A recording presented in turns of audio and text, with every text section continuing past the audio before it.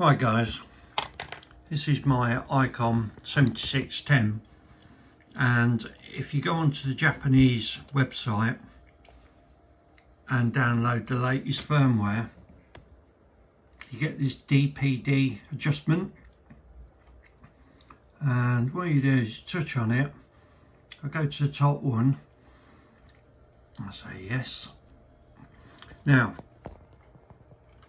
you get this list and it goes all the way through the bands.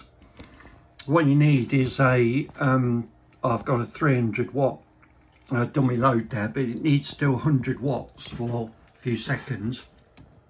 So what you have to do is, to get my hand in the way, right, we'll start at the top when I've got it on FM. I'm on my second adjustment, and you click OK, and watch the needle. It will calibrate the output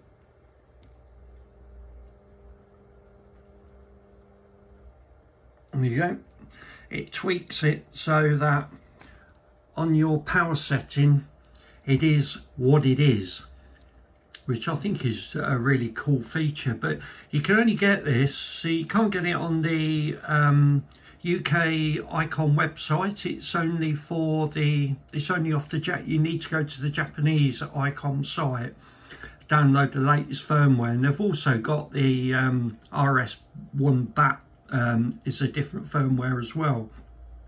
Now this is available for all the radios. I think there's 7300 definitely, I'm sure the 9700 as well, but you need to go and download the firmware. And you need a 100 watt dummy load as well that connects in, and then you go through all the bands and it calibrates to make sure the output is 100 watts. Anyway, 7.3s.